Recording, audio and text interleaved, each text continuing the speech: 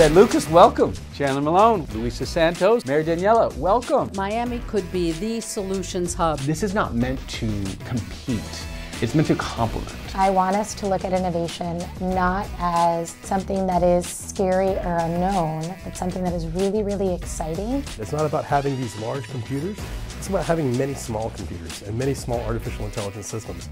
And to do that, we're going to need a much larger workforce. There will be no success in this industry unless we drive down the price of food, and it will absolutely happen with technology. Imagining the Miami of 2040 and helping our community build it. This is Opportunity Miami.